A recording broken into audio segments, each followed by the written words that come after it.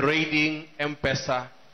The president brought on board Hustler Fund for purposes of ensuring that Kenyans, more especially the young people, are liberated from predatory lenders who cajoled them into blacklisting or being blacklisted, and they cannot access any credit.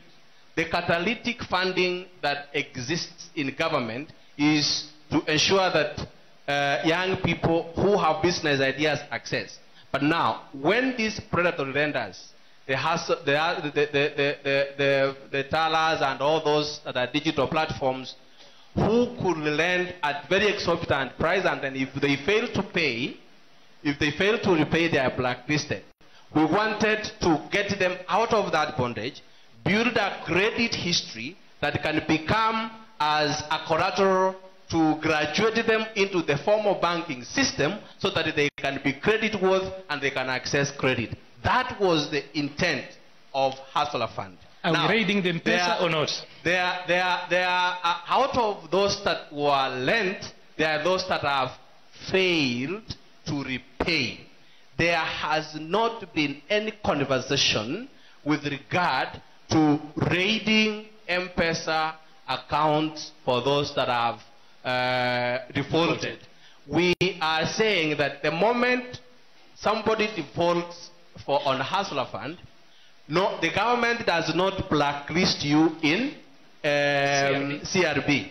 What it does is that your credit scoring is affected. You will not be able to graduate into another product, to go in there and borrow if you have not repaid or repaid what you bought. So the recovery mechanism, there has not been a policy position with regard to raiding the borrowers' Mpesa accounts on the recovery of Hustler Fund on the side of the defaulters. What has actually happened, it is the behavior aspect. The behavioral aspect is among the Kenyans that access this fund from government. How do you then exhibit that honesty? How do you exhibit that integrity to repay so that your credit worthiness can be assessed so that you graduate into a formal banking system, having liberated you from predatory lenders? That is the question that we need to answer for those who have defaulted. Thank you. Thank you very much. All of us